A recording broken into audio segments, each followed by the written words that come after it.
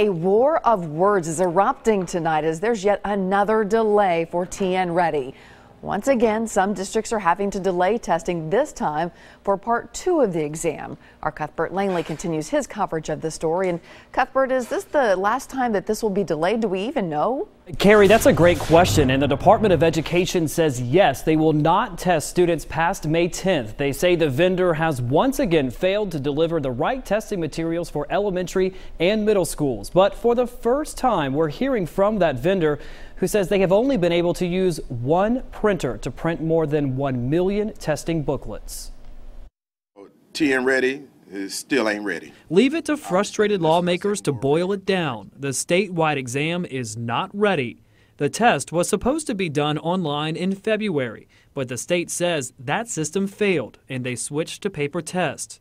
There was then a delay for that first part, and now there's a delay again. You just can't take the test offline and put it on a printing press. Measurement Inc., the test vendor, says the state has given them an impossible task: print nearly 1 million booklets and answer sheets in a few months' time. We're not failing to deliver.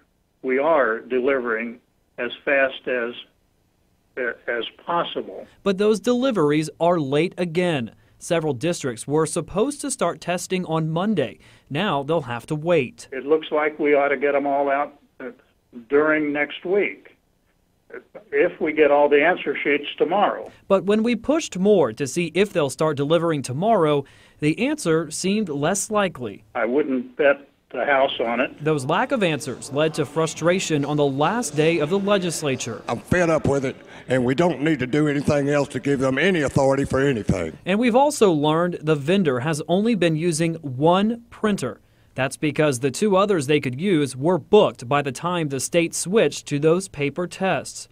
And while the state is blaming the vendor, Measurement Inc. wasn't so clear. That'll be a discussion for another day.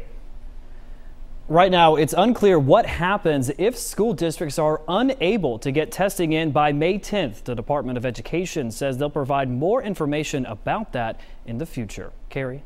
What a mess. Thank you, Cuthbert. Again, this newest delay only applies to elementary and middle schools. High school testing will begin next week.